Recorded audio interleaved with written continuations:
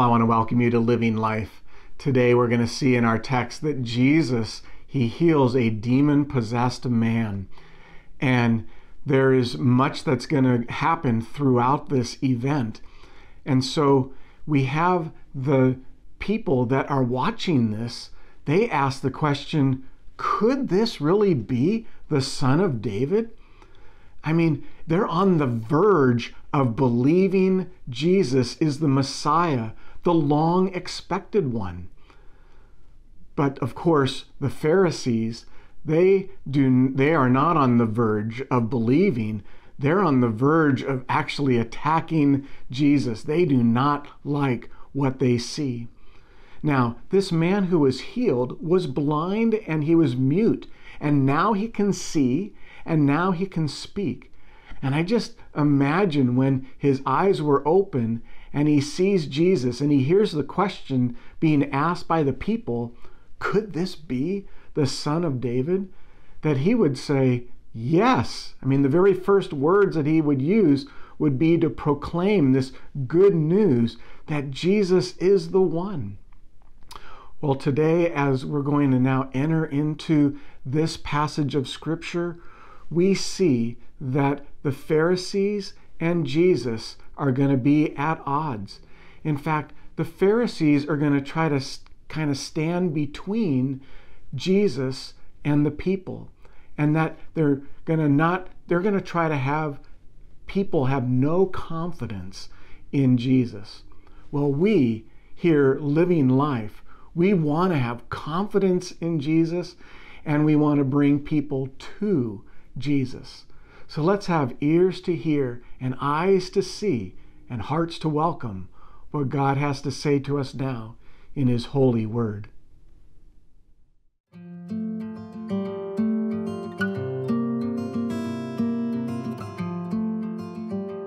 Matthew chapter 12, verses 22 through 37. Then they brought him a demon-possessed man who was blind and mute, and Jesus healed him so that he could both talk and see. All the people were astonished and said, could this be the Son of David? But when the Pharisees heard this, they said, it is only by Beelzebul, the prince of demons, that this fellow drives out demons. Jesus knew their thoughts and said to them, every kingdom divided against itself will be ruined, and every city or household divided against itself will not stand. If Satan drives out Satan, he is divided against himself. How then can his kingdom stand? And if I drive out demons by Beelzebul, by whom do your people drive them out? So then they will be your judges. But if it is by the Spirit of God that I drive out demons, then the kingdom of God has come upon you. Or again, how can anyone enter a strong man's house and carry off his possessions unless he first ties up the strong man? Then he can plunder his house. Whoever is not with me is against me, and whoever does not gather with me scatters. And so I tell you, every kind of sin and slander can be forgiven, but blasphemy against the Spirit will not be forgiven. Anyone who speaks a word against the Son of Man will be forgiven, but anyone who speaks against the Holy Spirit will not be forgiven either in this age or in the age to come.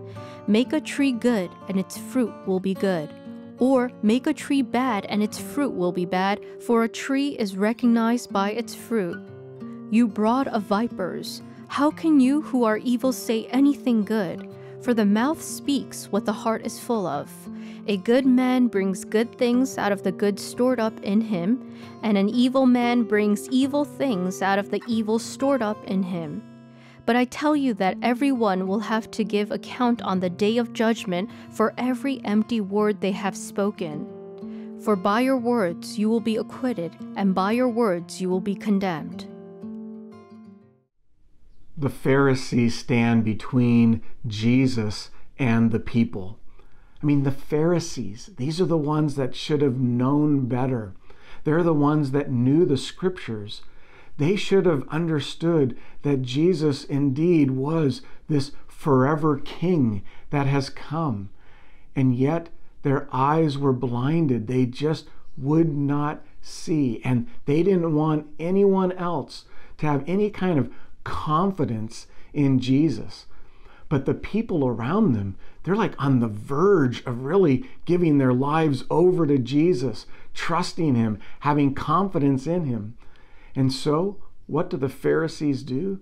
They try to turn people away from Jesus and not see that the Holy Spirit was actually at work in his life and helping him to do the things that he was doing, like healing a demon-possessed man.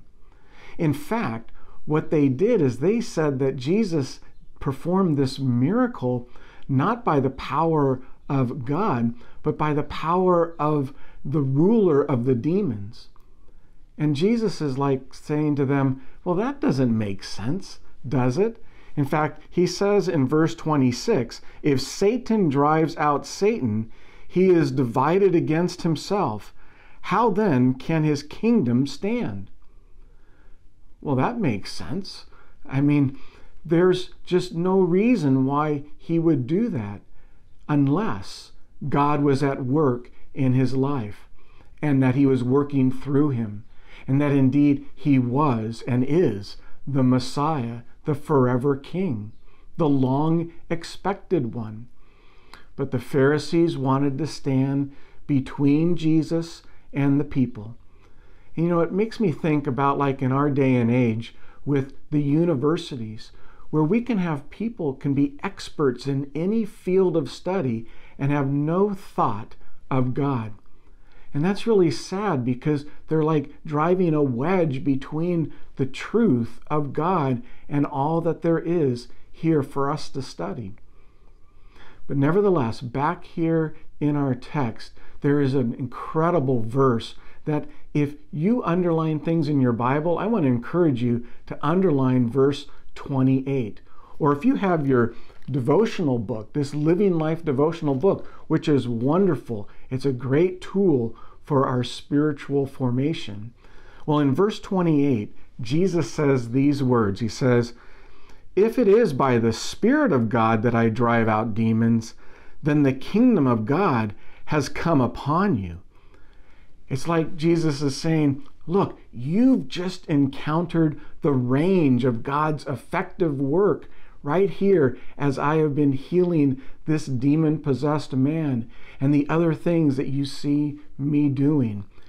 God is on the move. He's active and involved, and he is overcoming evil with good. And we see that in Jesus. And yet, we know that Satan, he is trying to tempt people away from putting their trust and confidence in our Lord Jesus. And yet he's tied up. In fact, he's a defeated enemy. And Jesus calls us to make a commitment to him. And we see that like in verse 30 where Jesus says, whoever is not with me is against me. Right? There's no middle ground. And there's a time now for us to make a commitment, a firm decision. I remember when I was 10 years old, I had really never doubted God, but I needed to put a flag in the ground and say, I trust you, Jesus. I know and believe that you are my Savior. You're my Lord. And whatever it is that you want for me, that's what I want.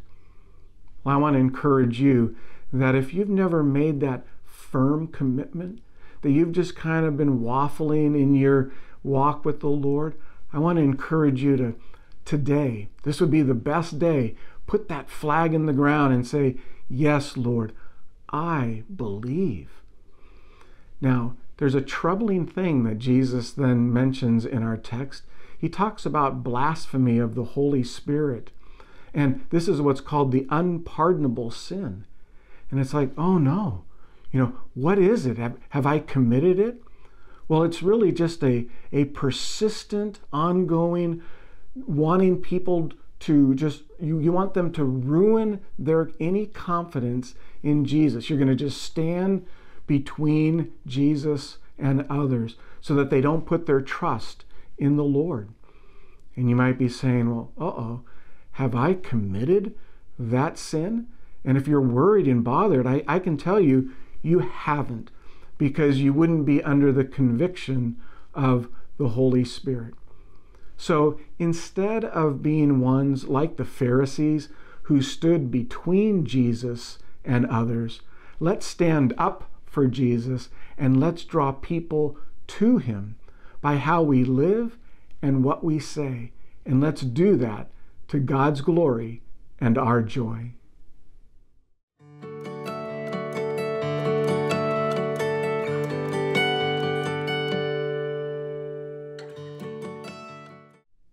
So as we close our Living Life devotion today, and we've seen this great event take place where Jesus heals a demon-possessed man, and yet the Pharisees, they are thinking he must have done this through the power of Satan.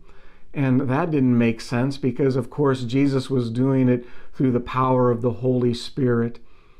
And it's the people that are watching this that they are wanting to draw close to Jesus. They're on the verge of trusting him.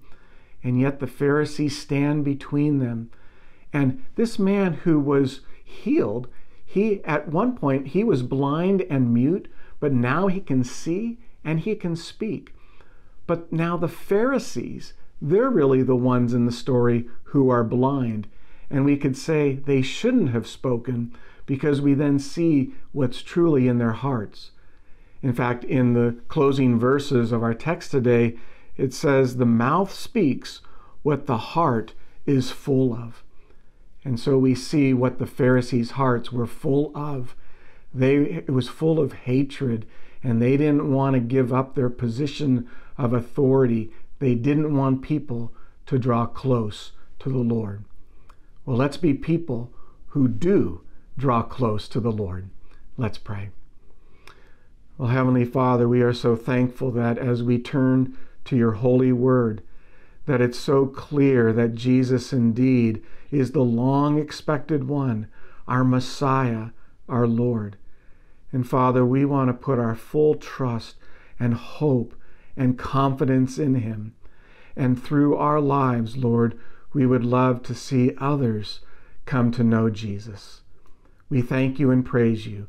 In Christ's name, amen.